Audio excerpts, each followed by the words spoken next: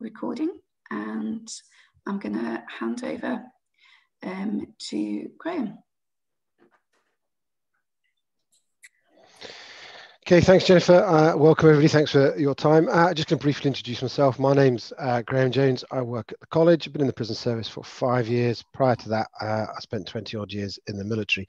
I'll cover a bit more about how I ended up in the job I'm in later, but my current role is I run the central recruitment and resourcing team that's responsible for operations officers and residential officer recruitment. So our direct external entrance into the operational roles within the jail. I've got a presentation of about 15 or 20 minutes just to cover, to try and highlight all the different opportunities that are available across the prison service and the variety of things that go on. And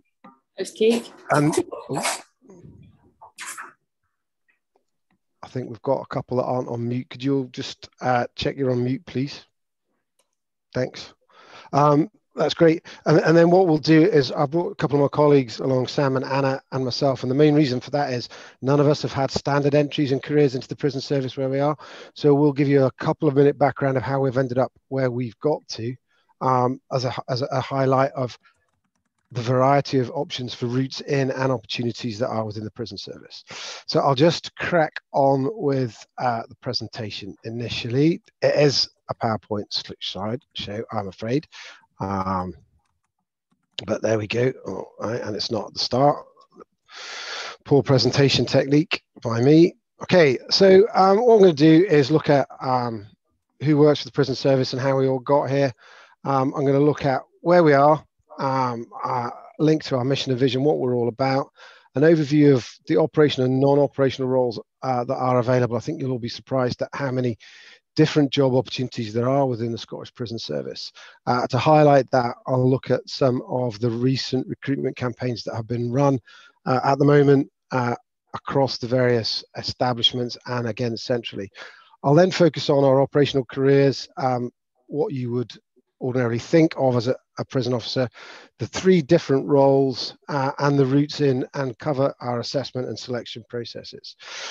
Look on current and future strategic developments that are really important, the developments that are going on across in particular the women's and the youth estates, and then, as I said, personal stories for the 3 of us, and then with loads of times for questions for anything that you want to ask.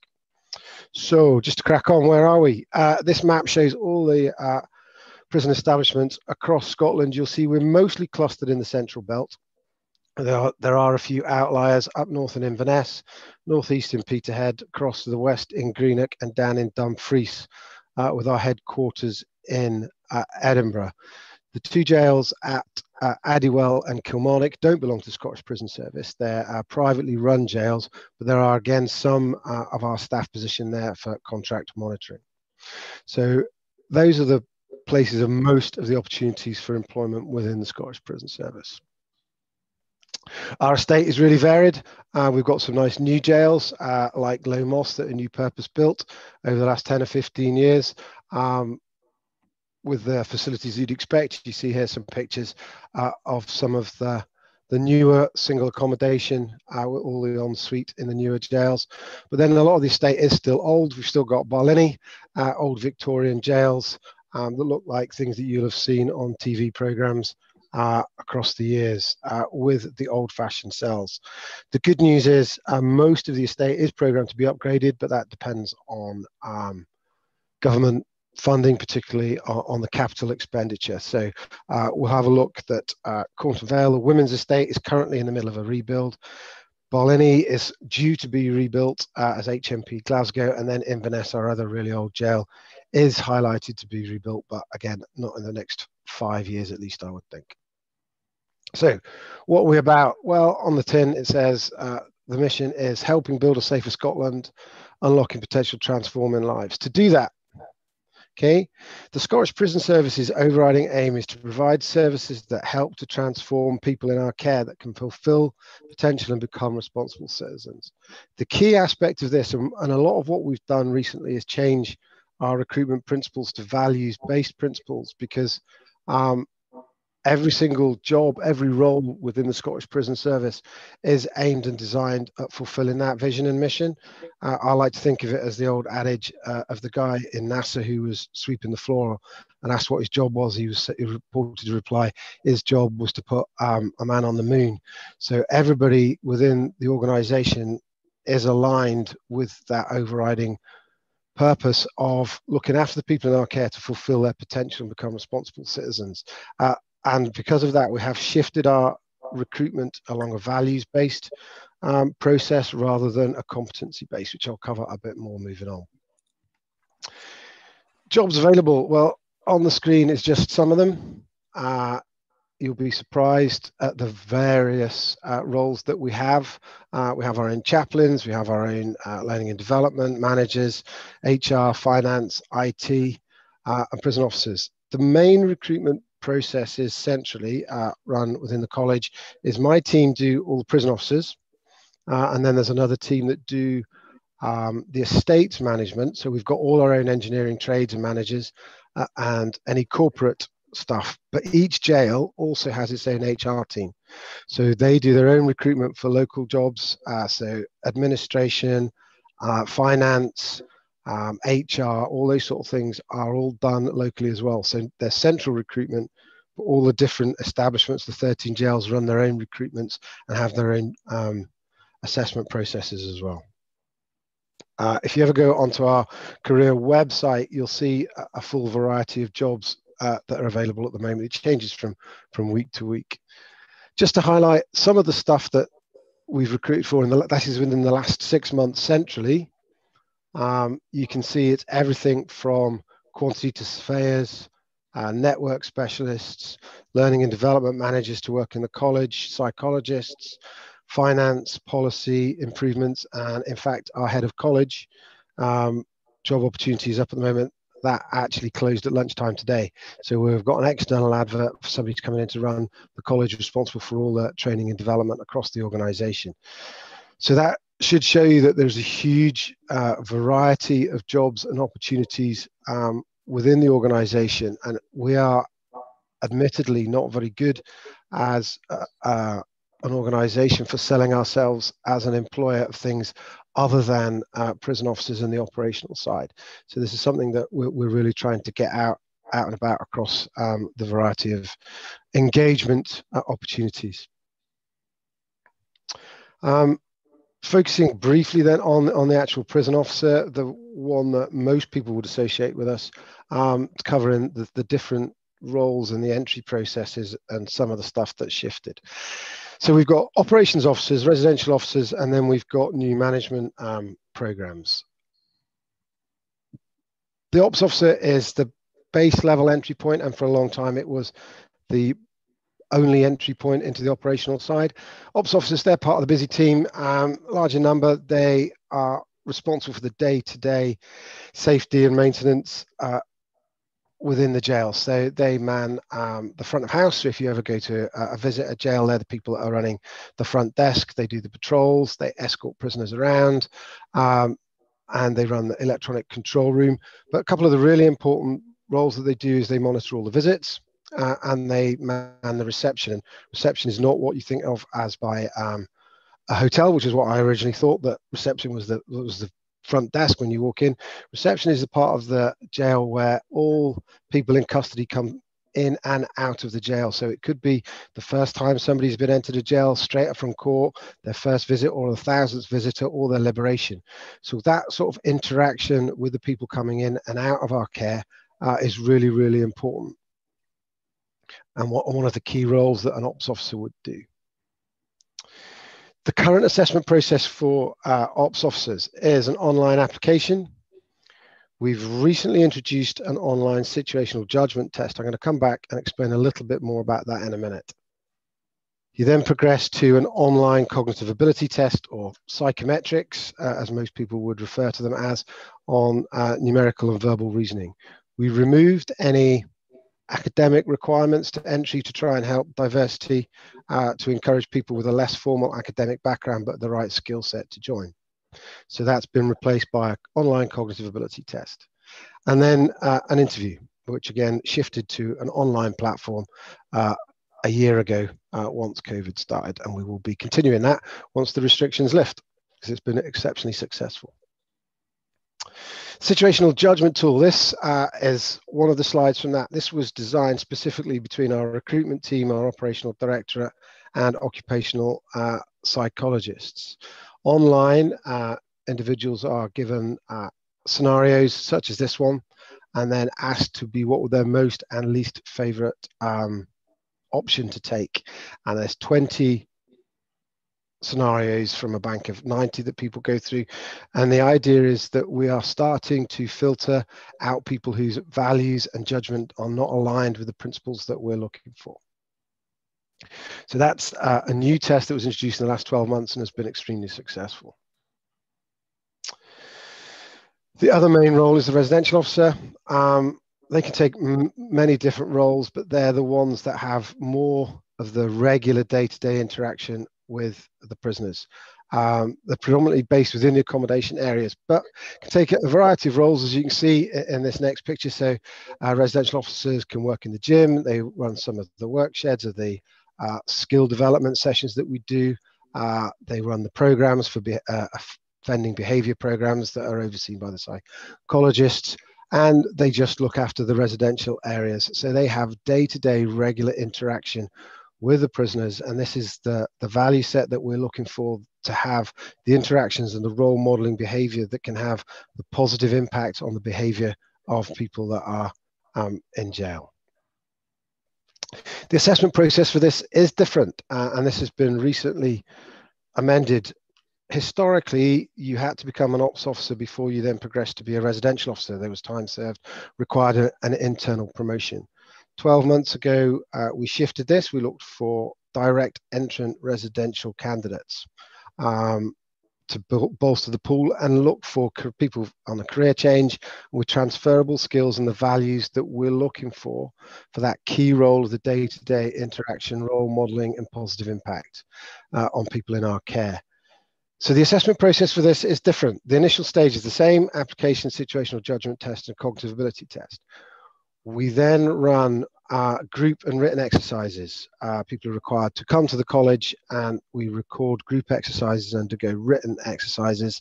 I'll cover the content of what we're looking for in that point in a minute. And then we have a values-based interview. We spent an awful lot of time and research developing values-based approaches rather than competency-based to try and recruit people whose values are aligned with those of the organization, with the aim of bringing in the right people.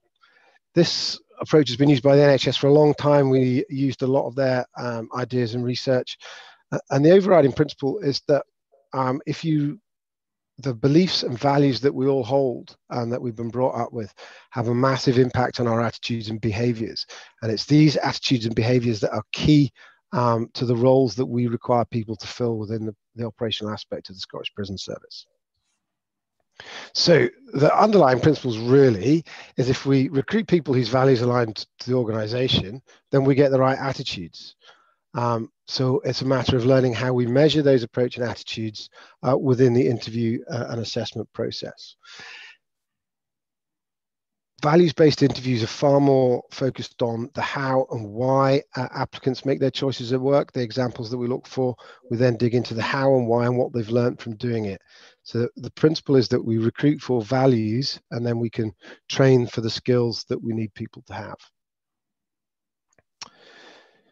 So the group and written exercise. The group exercise is conducted in a room. There's 4 people, and basically it's a scenario very similar to a lot of group exercises you'll see if you Google or look them up. They're survival type ones. Who would you choose to say first or last? And the competencies we're measuring in there are relationship building, decision making, and communication skills. So within that 35 minutes, the exercise is recorded.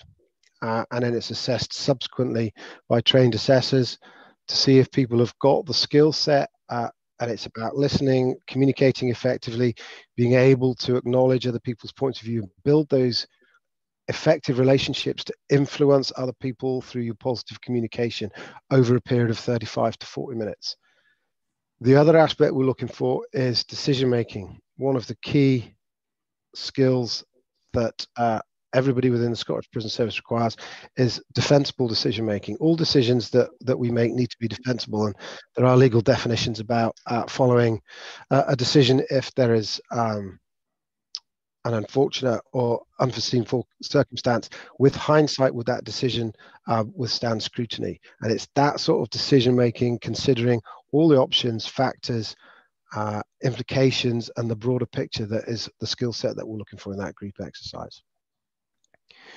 Straight after that group exercise, they go and undertake a written exercise where they have to give an account of the exercise itself, plus a reflective element of what they learnt throughout that exercise. The point being, we're looking for two skills: being able to report accurately and write effectively, but also the evidence of people being able to reflect on their own interactions, their own behaviors, and learn from the experience. Because one of the key roles of becoming a residential officer without the operation officer background is the requirement to learn day to day. We're introducing reflective practice, personal development, professional development throughout your career, and ongoing support to do that. So it's a key element that we're looking for.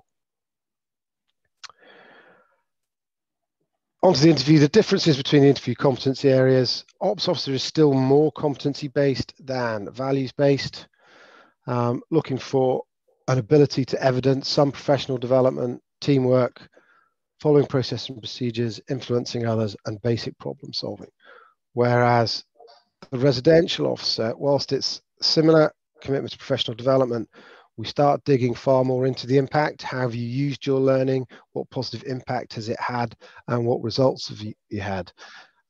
Digging into examples about supporting others and making a difference, having a positive impact on other people, but also the ability to challenge inappropriate behavior effectively and have a positive impact that way. And the resilience, certainly the resilience alongside that, not having immediate success and continuing making small differences day to day, heading towards the overall outcomes that we're looking for. So those, and it's the questions are much more about where have you had an impact, how did you do it, what problems did you face, who did you consult with, all those sort of things. So we're really digging into the how and why people have persevered to try and make a positive impact and a difference, and hoping to get individuals with the values and the skill set that will make them effective residential officers in the jail environment.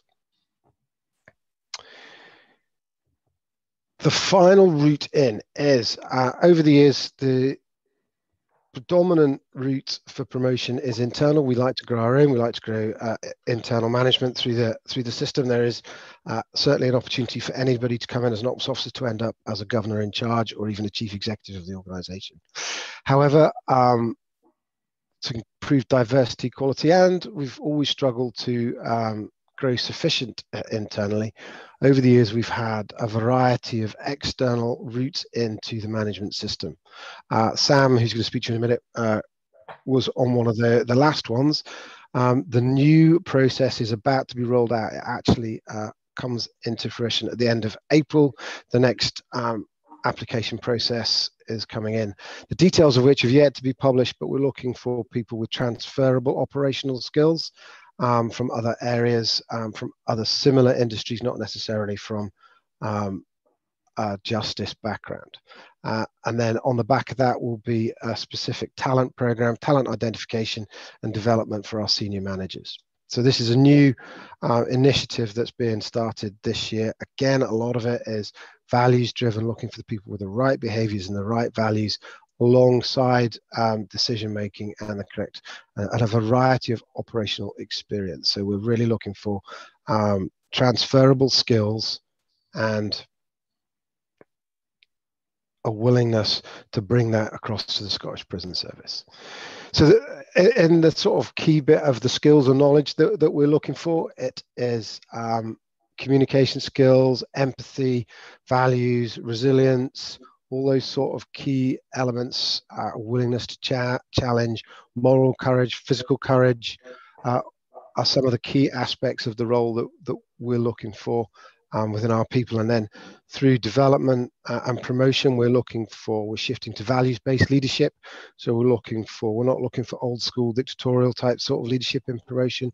We're really looking for managers who can grow their own staff, whose behaviors are aligned with the values of the organization, but at the same time can manage and deal with operational incidents in a high stress environment. So it's that flexibility of leadership style and management that we're looking for as we're growing and developing our senior managers of the future.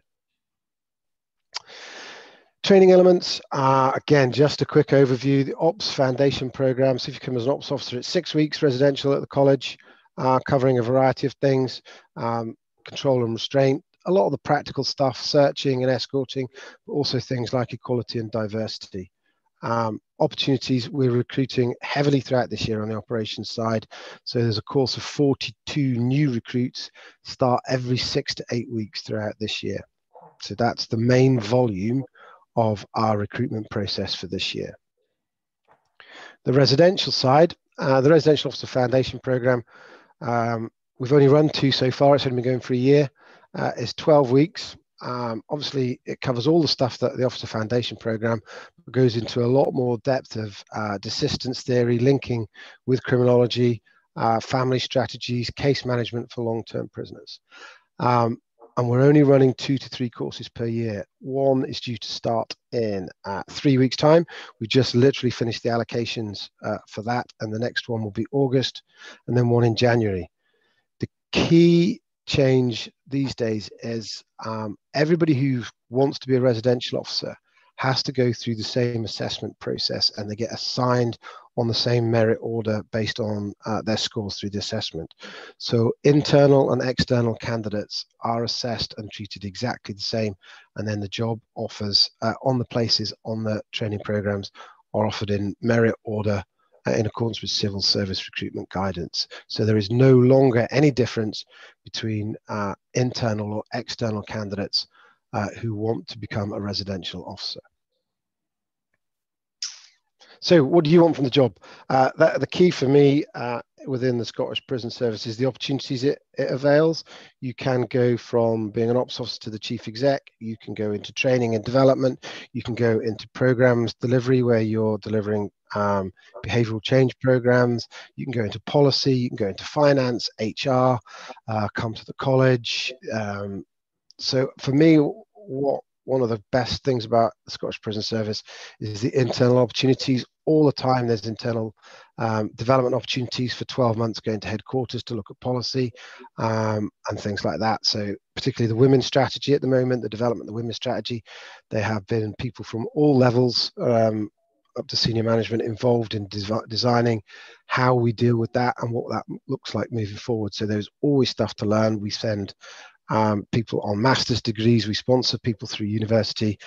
So for me, the opportunities for development are absolutely immense compared to what are offered in the private sector. There's also the job security. I've certainly been reflecting on the security of a public sector salary and wage, job security during this, and sick pay and all the rest of the stuff that comes with working for the public sector in these strange and challenging times over the last 12 months, and the pension, etc. So whilst immediate salaries may not compete directly with the private sector, certainly the other benefits of public sector employment are certainly something to be considered. Unfortunately, I had a video with the views of some of our current staff, but the sound doesn't play on this, so I'm just going to whiz over that. Where are we going? The SPS, couple of main, and Anna will talk about this a bit more later or answer your questions, is changes in the women's estate and young offenders. It has been widely acknowledged that female offenders and young offenders are very different in nature and need very different care to the general adult male population within the prison environment. As such, we've changed the whole ethos of the Scottish Prison Service has changed. We liaise very closely with academics and the Criminal Justice Society to develop training and our strategy to move these elements forward. So that's two very major key pieces of work that Anna is currently involved in. I'll answer any questions about that. And on, as I've already talked about, on the estate side, the building of new prisons dependent on government capital expenditure allowances. So building of new, a replacement of HMP Barlinnie and HMP Inverness with new jails. So they're the key bits where the prison service is moving forward. The women's estate, those of you will know, we do have females in several jails, but we're building a new national facility, brand new facility at Cornton Vale in Stirling. But there's also two new community custody units. They're two small units that are effectively open prisons within the community, a very different approach to managing prisoners. And one will be in Dundee and one will be in Maryhill in Glasgow. And they're due to open probably May, June 2022. So any questions on that, Anna will be able to answer. So prison officers or people who work for the Scottish Prison all look very different. There are so many different roles and possibilities. Different skill sets require different skill sets we recruit for.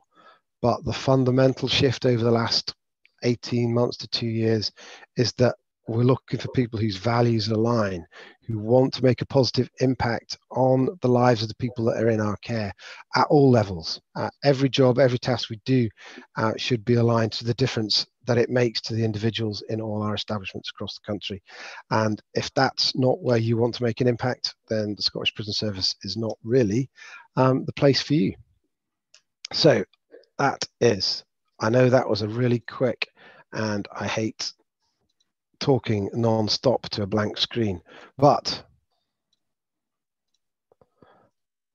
I think that's enough.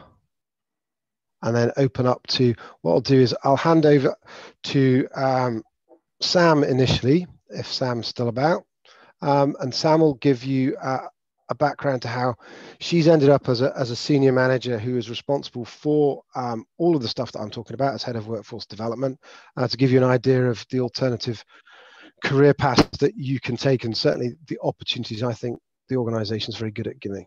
Sam. Okay. Hello, everyone. So just to give a bit of background, I'm currently, as Graham said, a head of workforce development at the college. I've been doing this job about 12 months now at the college, but to take it back to when I actually first started, I started in the SPS in 2012, and I actually joined as an operations officer. So Graham just kind of outlined some of those roles. So I joined as an ops officer at the Polment team.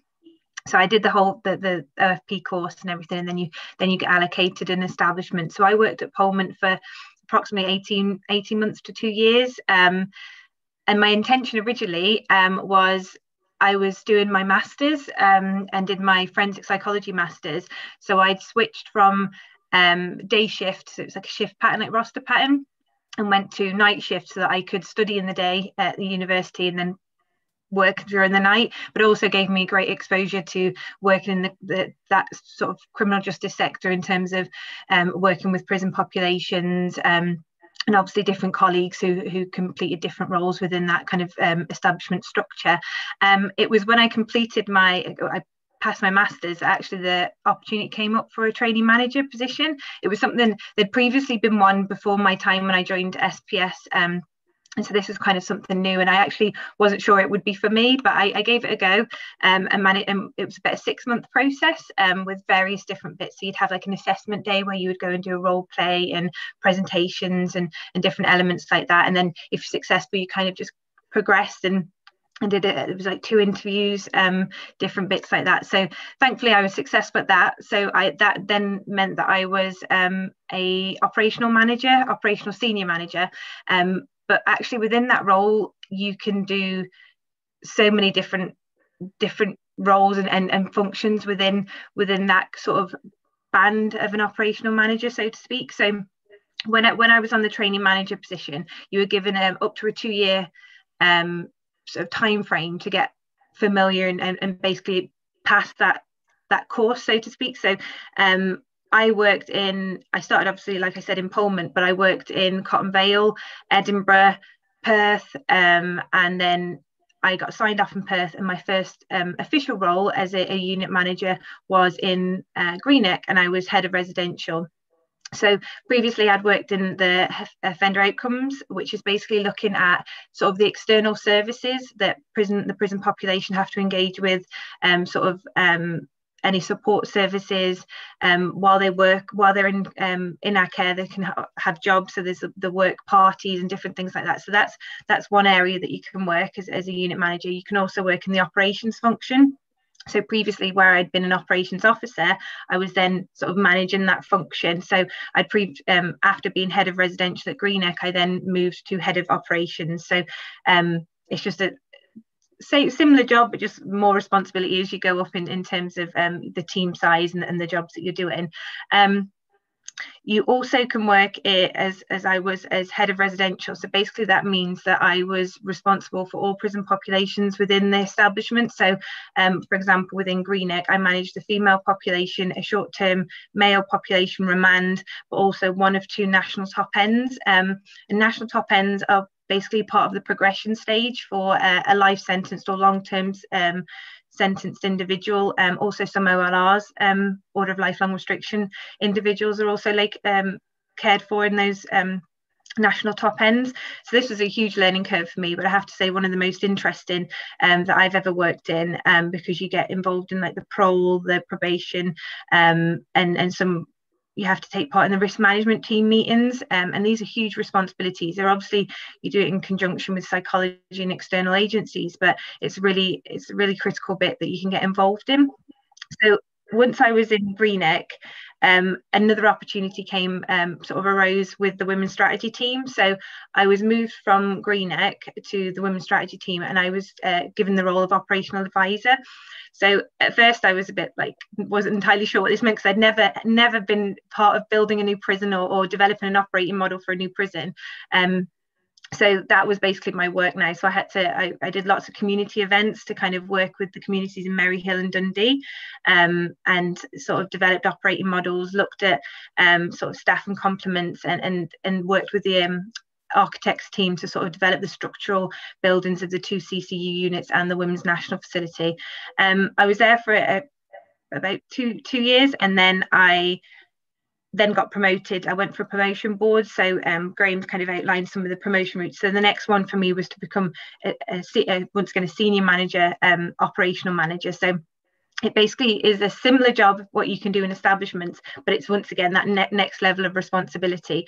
And with that comes other opportunities for you to do across the estate, whether it be at headquarters or across the different sites in terms of establishments. So once successful, I was assigned the post of head of workforce development. But even if I didn't go for any of the promotion, within this remit of a senior operational manager, I could actually go to something what we call a senior assignment panel. And they could align me to any other different role, but also if there was an opportunity that came up, say for example what Graham's mentioned in terms of policy or any strategic work at headquarters that was aligning to my sort of grade, then I could apply for those as well. So the opportunities are really endless in terms of what you can do, and they vary greatly. Like I said, I started as an ops officer with the intention of becoming a trainee psychologist in the SPS service. But it's never actually appealed for me to go back now, because actually the work that I've been involved in, I enjoy that much, and I get so much, I'm able to contribute so much to a different level, that actually I've really enjoyed, and I do enjoy the work that I'm doing. So I would really echo what Graham said in terms of the opportunities. Like from one role to another, my roles have really varied. It's a very, obviously I won't bore you with all the details of what this actually looks like, but it really is different like every day. So the one job I was doing, and I was responsible for releasing people on home detention curfews. So that's like the tag. And then the next minute I'm now working on the development and rollout of training for the control and restraint and the new use of force policy and manual for the whole of the SPS. So total extremes of what you can be working on, and also different teams. So I work really closely with Anna, and there's kind of a wider team that I work with at the college, all kind of have our own remit and sort of specialise in different areas of that. but it's a great opportunity for you to get involved with an area that you're not familiar with, and kind of get that sort of self-development and kind of start venturing out into a new opportunity. So there's definitely opportunities if you're interested in trying to do something different. And that's what really appeals to me with the SPS. Like I said, I've moved around a lot. So I've been Pullman, Edinburgh, Greenock, back to Cotton Vale on projects and different things like that. But I've never really stayed 2 years max, probably for me. Since 2012, I do move around quite a lot, but I actually really enjoy that aspect of the work. But then alternatively, there are opportunities for you to stay in a function much longer. So I think that's why it does appeal to so many people. Sorry, I was just having a load. There's a question there. I wasn't sure if it's to me, but I can pick that up at the end if it is to me, sorry. Yeah, so that's kind of mine. Graham, I don't know if I've covered everything that without going into too many specific details, but hopefully that's enough. I think that's great, Sam. That's yours is a perfect example of the variety of job opportunities and promotion opportunities within a relatively short period of time. It's not like you've been in for 20 or 30 years, so you've maximised the opportunities. Cool. Anna, you're totally different, but equally interesting story. So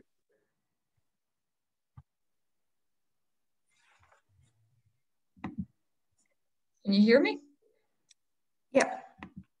Yep, sorry, that just that froze just as I unmuted myself. Apologies.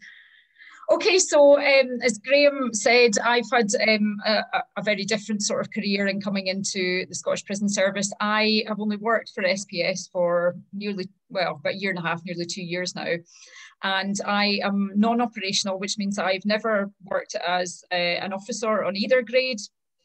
My career path basically was from teaching. I was an FE lecturer for 10 years, and the first 6 years of my lecturing job were as a prison-based teacher.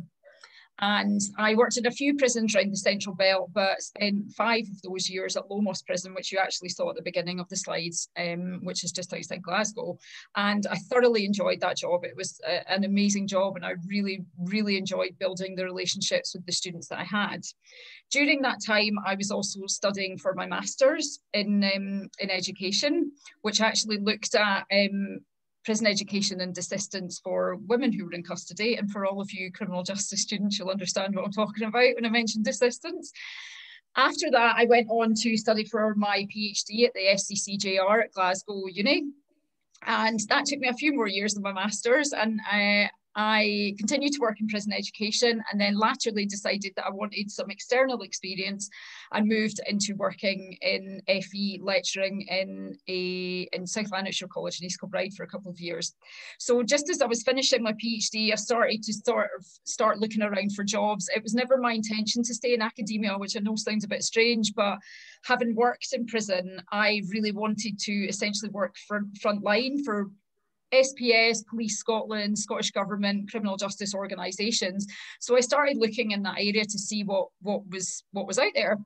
And I think sheer luck more than anything else and great timing, the prison service had created these jobs called team leads, and there were 6 of us, and they were brand new posts that were designed by the college. And basically, as Graham's already touched upon, what we're trying to do in a lot of external appointees is bring in different experience from a variety of fields. Now, the majority of us that were brought in as team leads come from varied academic backgrounds.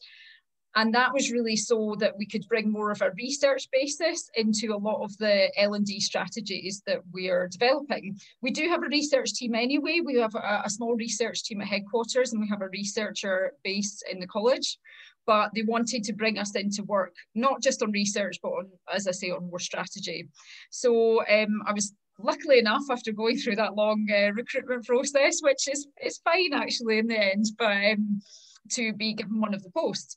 And what I've worked on from the beginning, again, as Graham touched on, is I basically have sort of a portfolio of project-based work. And my main project is the New Women's Estate, and that is obviously the New Women's Facility, the two CCUs, but also encapsulating the staff training for the staff that work in, say, the Women's Hall in Edinburgh and in Greenock and things like that. So I'm the head L&D person for the Women's Strategy. I'm also the head L&D for the Youth Justice Strategy, which predominantly obviously works with Bowman, which is right beside our building. And the other main strategy that I'm working on is bringing in trauma-informed praxis and training into SPS. And I actually noticed that the person who asked the question has touched upon the National Trauma Responsive Framework. So I don't know if I can answer it from a recruitment point of view. What I will say is that we are very much sort of at the early stages of becoming a trauma-informed workforce, as I know a lot of other justice sector agencies are. I know Police Scotland are quite early stages as well. However, the intention is that it will penetrate the entirety of the organisation, including things like recruitment processes. So my day-to-day work is extremely interesting and very, very varied. I have a small team, all of whom are based in different establishments. So I work with the senior management at those establishments to ensure that all of their training needs are being met. And all of these establishments have slightly different populations. So I need to go and do desk research, and COVID aside, sometimes some frontline research to find out what staff needs are, speak to people in our care to understand what their needs are. Obviously, some of my PhD research was about prison education and assistance. So I was given the opportunity to do life narrative research with quite a large group of people, and that meant that I learned much, much more about the narratives of people who are in our care, and conversely what can be done to support people when they happen to be staying with us, and support them to reintegrate back into the community and not come back to prison, because that's the goal. So I also work with senior management at headquarters. I work with third sector organisations, other criminal justice organisations, Scottish Government, Police Scotland. So it depends on the strategy, and it depends on what stage of the strategy you're at. But generally you spend a lot of time sort of making links with people so that you can deliver as joined up approach as possible. So a lot of what we're working on now is specialised training, and we're, as Graham said, we're specialising a lot of the training for the officer role, but we're also specialising training for staff who are working with particular populations, i.e. women, young people, the elderly, things like that. So I think that's really sort of a very, very general overview of my work. I do still get to do a little bit of research. Sometimes I don't have as much time as I would like to do it, but I am still keeping my hand in there, which is great, because there's very few jobs other than just being solely research-based where you can still get to do that. So what I would say is that if you're listening to this and thinking, well, you know, I really want to work in criminal justice, but I don't necessarily want to go down the officer route, and maybe don't think it's for me and it's not for everyone. There are so many ways to come into our organisation, and that's only going to get more varied as SPS changes really over the years from being quite an insular to an outward-looking organisation. And I know Police Scotland are going through a similar transition. So I would say just, you know, bear this in mind and have a look at all the diverse job roles that come up when we advertise externally. And yeah, feel free, I'm sure, to get in touch with any of us if you wanted to get a little bit more advice or a little bit more context. But hopefully that's given you a little bit of an overview of a different way of coming into the organisation. Brilliant, thanks, Anna. I will come back and answer that question that's on the screen in a minute, because that is one of the areas of responsibility that my team undertake. But as you've heard from Sam and Anna, there's two very different ways of coming in, working operationally or non-operationally, and the opportunities that are there. My own story, I was in the military for 22 years as military aircrew, and ended up as an instructor teaching other aircrew. I left and I wanted to get into training and development. I actually started trying to be a primary school teacher and decided it wasn't for me. So I went and I was looking for a permanent job, and it just happened to turn up at the Scottish Prison Service College teaching leadership and management. And I thought teaching prison officers was similar to primary school children, so I applied for the job. not really intending to stay. So I initially started teaching their management program, ILM qualifications, ended up getting heavily involved in the transition to the values-based recruitment, training assessors to make sure our assessment process was standard, and have since migrated across to running the small team that is responsible for all the ops and res recruitment. So again, it's just the opportunities and the variety, and having known nothing about the criminal justice system when I arrived, I now sit on children's panel as a volunteer because of what I've learned, and all the other stuff that I've learned and has gone hand in hand has certainly changed the way that I conduct my life outside of work as well. So that's us. I had 3 very different stories. So if anybody wants to start, have any messages, if you stick them in there, or I don't know whether you can put your hand up on this thing, but the one question that has been put in is about having close relations who are, I wouldn't say use the term career criminals, but that are in custody. And the answer is it's not prohibitive. If you're successful and get through the process, there are some things that are prohibitive. So some criminal convictions don't expire, although will prohibit you from becoming a prison officer. But what we do, if you are successful, is we ask if you have any friends or relatives that are currently or you have been in custody. And if you're honest with us and tell us up front, that's fine. What it might do is it might preclude which particular establishment you would then go and work in. But what we certainly do is then we check all our databases for visits. If we find out that you have visits or you've got relatives in our custody that you haven't told us about, then that is an exclusion because it goes against our integrity, openness and honesty. And a lot of the reasons behind this, again, from my military background, is when we used to do security vetting at a higher level, is if you're honest and you're open and people know about it, you can't be coerced and blackmailed. A lot of the reasons that people, if you hide it, is leaving you vulnerable to coercion and blackmail from serious organized crime and lots of other people. But if you're open and honest and everybody knows about it, that power, that sort of coercive element disappears. So we do ask for that, but it's certainly not an outright prevention of being able to come and work for the Scottish Prison Service. And in my own mind, I actually think for our diversity and for the inclusion, the more we can recruit staff, operational staff who have got experience of the environments that a lot of the people in our care come from, because it's, there's a vast majority come from a very small number of postcodes, and have an understanding of that, then that will improve what we're trying to do whilst minimizing the risk. So that's the balance as a recruitment team we have to strike. So I hope that answers Lee's question. Jane, would voluntary work experience in the CJ system be beneficial to an individual's application?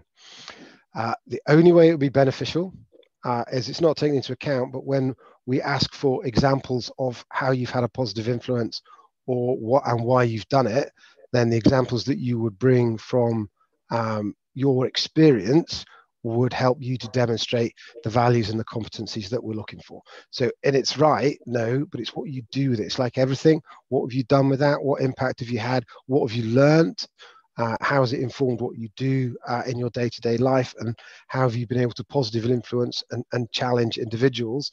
And linking that directly, if you think as a residential officer, to be able to positively influence and also effectively challenge inappropriate behaviour of the people that are in custody as positive role models, and to make that difference.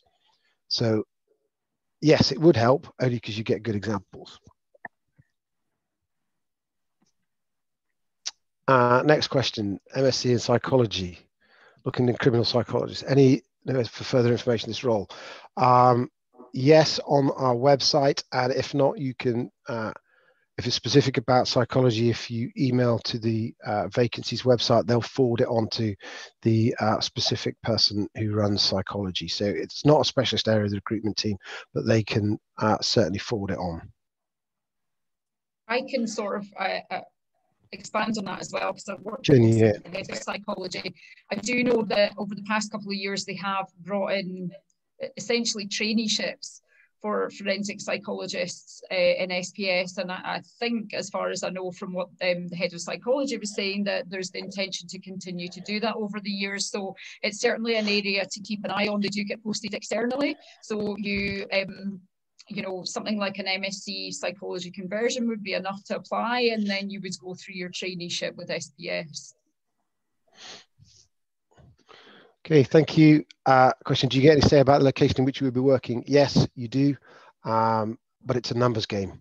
So at the moment, there are certain number of vacancies at each particular establishment. You put your preferences, and we would expect an external candidate to accept an offer to an establishment within 25 miles of their working home. They'll get offered them further away, but if you don't accept one within 25 miles, then whilst you'd still continue to offer, you go down the priority list. So that's the assignment principles we work on. And we're always looking for people in Peterhead. So if anybody wants to go and move to Peterhead, we're always looking for people who wanted to work up there. Next question, would I say having a degree when entering the prison service an advantage when it comes to getting a better job or climbing the career ladder? Sam, you can answer that one. So I actually had my undergraduate when I joined the service, but it wasn't actually something that was required. But I joined as an operations officer.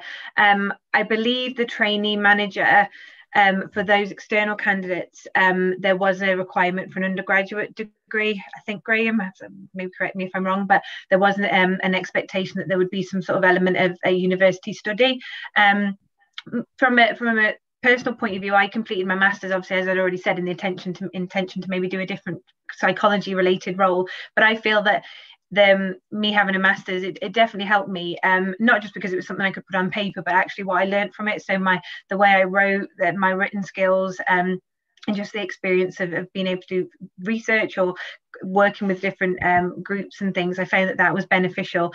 So I think, once again, what Graham said, it's how you apply that information. There are particular jobs in the service that will require you to have a degree of some sort. So for example, I know there's apprenticeships that they require a different level of sort of qualifications, and I think the trainee manager, there was an expectation of a university degree.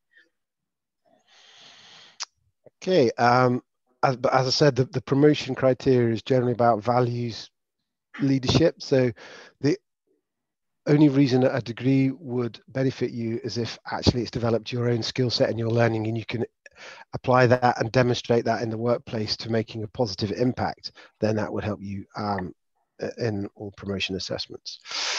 Are there any opportunities to volunteer or gain work experience within the SPS itself? Not with us, but with our partner agencies. So all the likes of Bernardo's and all the places that use visitor centres and the child stuff. There's lots of other third sector organisations that work within the SPS. So that's where you would get opportunities to volunteer or work. We don't specifically within the SPS, unless Sam or Anna have any other information on that. But there's a lot of partner agencies we work with that come in. Sorry, just to expand on that, I actually, so when I was teaching in prison, it's an FE provider, it's not the SPS that provide the education provision. I came into that role on my student teaching postgrad placement. So, and then they eventually offered me a job out of it. So if anyone is thinking about going into teaching in the criminal justice sector, then I know that they absolutely, you can come in that route and get a little bit of experience. I do know that we are now, I don't think it's with UWS, but we are going to be getting at the college a very small number of research students, essentially, who I think are either at master's or PhD level, who are coming in to do, I think it's like 2 or 3 months work with us, and other people have done that in the past. One of my colleagues, Griff, he did that when he was still undertaking his research. So there's also opportunities like that if you're going down that path. I, however, don't know where they're advertised at the moment, so sorry I can't give you any more information on that, because it's something new that we're just sort of in the planning stages of. Just to add from my perspective, when I was an ops officer at Pullman, when I was doing my master's, my dissertation was on involved interviewing the population at Polven, a handful of females and a handful of males. But during that time, I actually worked closely and volunteered to an extent in the psychology department. So although I was an operations officer, it kind of gave me a great opportunity to make connections whilst I was there, and actually worked quite closely with the head of psychology there, and was able to support some work from sort of an operational perspective, but also in a great opportunity for me to learn in terms of the learning that I was doing for my masters. So although it's not quite volunteer because I was within the SPS, it was an element of it, I guess, once you're in there, that you can kind of venture out. Thanks. Next question, where are we at? Is there a legal sector in the SPS that takes on graduates? We don't have a specific legal sector. We use a legal firm to get our formal legal advice. That's outsourced. The sort of legal aspects of within are policy driven, and they tend to come from either policy specialists across the public sector or from senior managers who've learned and take on policy roles. So very few of our jobs have specific graduate requirements. Obviously, quantity surveyors have to have the right qualifications, and the psychologists have to come with the right forensic psychology degrees, but the majority of our roles are not specific degree requirements. Next one about different degrees. Certainly we won't considered for any of the roles out with specific psychology, yes. And is there a list of partner agencies we could access? Not to hand, but I'll see if I can find something like that, and I can forward it to Jennifer at some point. And again, the trouble with that is each jail has their own partnership working. So certainly the colleges and the different third-party agencies. So, for example, Polmont works with a lot of the youth third-party agencies, etc. So your best bet is possibly to even approach the establishment itself, the one nearest to you, and ask what part agencies there are. But I will have a look and see if I can gather any information on that. And if I can, I'll let Jennifer have it in the future, although it'll be a couple of weeks because I'm going on holiday. Not going anywhere nice, but other than my garden. But there we go. That's about it. That's been an hour. Anyone got any last questions?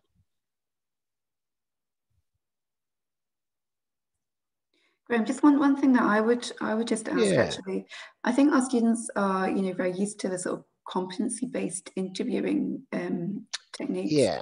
So it's really interesting to hear about the value-based technique. Is there anything that you would say that would help them prepare for this, or is it really just kind of going in and being honest? And it's about going in and being honest and getting the person. It turned around the same competencies, the way you would prepare for a competency-based interview, but having in the old STAR model of competency-based, the bit we dig really into how you did it and why was it important to you. So why did you, a lot of the questions are, why did you go above and beyond? Why did you go the extra mile? Why was it important to you?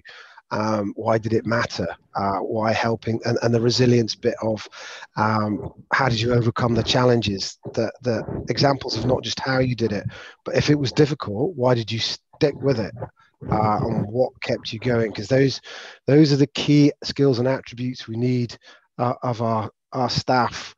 Because unlocking potential, transforming lives doesn't happen overnight. There's one step forward, 7 steps back, and it's that understanding of the small wins and the perseverance and stuff that goes on, and the requirement to keep trying, that's really important. So it's those sort of drivers that we're looking for to align with what the organization is trying to achieve.